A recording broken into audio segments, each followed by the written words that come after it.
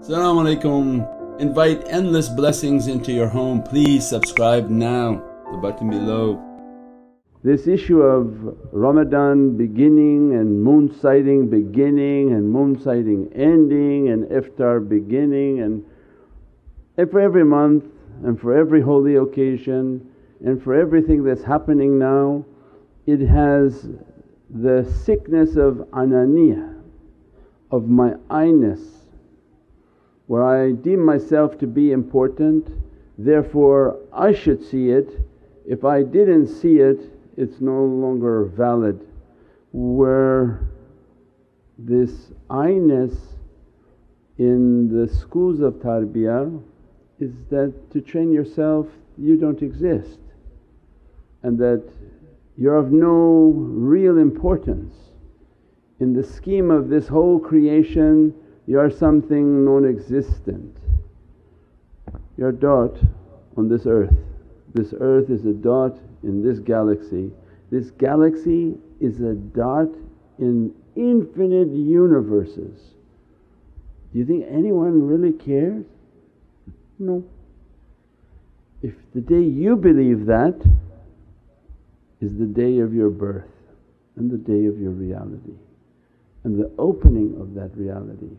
And awliyaullah come into our lives and to teach us that everything is happening in the presence of Sayyidina Muhammad. If our belief, go back to our belief, if our belief is that Sayyidina Muhammad hadirun nadir, that he is alive in his grave and that location is Madinatul Munawwara, that Sayyidina Muhammad in his rohaniyat, in his soul is more alive than anything in their physicality. And the commander of the universes is his station, Malik al-Hayat and Malik al-Dunya.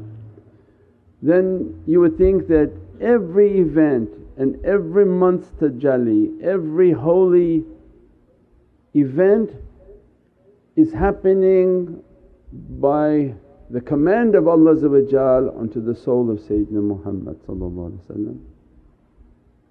So by means of the soul being in Madinatul Munawwara, that's where everything is starting and everything is ending, the beginning to every reality. So it means that it's not important what I think and what I see and what I don't see. You think of the adab, if your belief is correct, ahlul sunnah wa jama'ah belief that Prophet is alive. Imagine then when a holy event is taking place, the masjid becomes full of people because one, Allah's will was that day is the holy day. You agree, you don't agree, you didn't see it, you did see it, Allah's not asking you. When Allah opens Masjid al-Nabawi and an event is taking place, are you under the impression that Sayyidina Muhammad says, oh no, I don't agree with today, I'm staying in my rows, I'm not coming out to bless the people in my masjid? Could you possibly think that? Oh no, I've got nothing to do with it, I'm ignoring all these 10 million people are sitting outside. Or this is the perfect servant of Allah, that whatever Allah has ordained, that's exactly the way it's going to be and exactly the way Sayyidina Muhammad will celebrate it. So then Ramadan begins when Sayyidina Muhammad begins. As soon as Medina announces and the Masjid al-Nabawi participates, know that with all our heart and soul the Rawza Sharif is participating in that, and that is the event that's taking place. So all of this guessing is from our I-ness and putting my importance in everything, and every president of every mosque who thinks he's the president of the universe, and every imam of something thinks he's the imam of everything. If the I-ness doesn't end, it's always going to be sick and every jama'ah behind you missing everything. They're late to every event and they miss every event. And the real tradition and the real reality was based on when Medina calls. When Medina begins, we begin. When Medina celebrates, we celebrate, not because of those people who manage that madhab, but because our sultan is based there. That the light of Sayyidina Muhammad is there, and khuluqul azim, that whatever Allah has ordained He is submitting and He is beginning. So we start when Prophet starts, we end when Prophet ends. Our miraj is on the night that Prophet is going up. Not based on when I saw, when I came. You'll always be late and you'll miss every holy event. It's like somebody come and tell you, this bus is right here in front of our building, it comes at 8 o'clock. And the arrogance of people, no, and then they start roaming all around looking for where the bus is. Yahoo, by the time the bus came and left, you're still looking because of the arrogance. They want to know, when is this holy event, when is this miraj, when is Laylatul Qadr, when is all this. You don't have to worry about any of that. That's why all the training for every event, every zikr that we've said is see your soul at Rawza Sharif. See your soul in the presence of Sayyidina Muhammad said, Ya Rasul Kareem, Ya Habib al-Azim, my soul always here at your Rawza. That don't let me to take my hands off of this station and this maqam, your nazar be upon me.